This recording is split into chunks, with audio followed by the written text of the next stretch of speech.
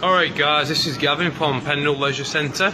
Today I'm going to put a little, very little video on about a little subject that we take for granted for those who come to the gym a lot.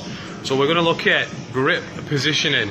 Only a very quick area. I'm going to cover it very quickly in this video, just so you got a little bit more of an idea next time you come to one of our gyms what you're doing. So let's go over some of the grip positions in the gym today. If you like this video, don't forget to comment and like below for our feedback. Cheers! Okay, so as a beginner you don't need to worry about this, just use the machines accordingly. But as you get a little bit more serious, you're going to look at different angles. Every machine has a few grips variations on it so that we can hit the muscles that we're working from slightly different angles. So there's more stimulus on the muscle that we're targeting from various positions.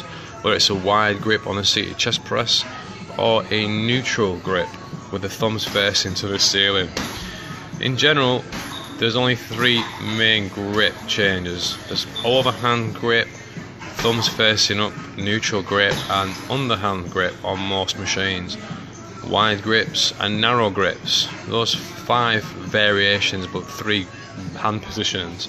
So don't get too worried about it, and if you want to know some more information about grip positions, come and speak to one of us in the training team.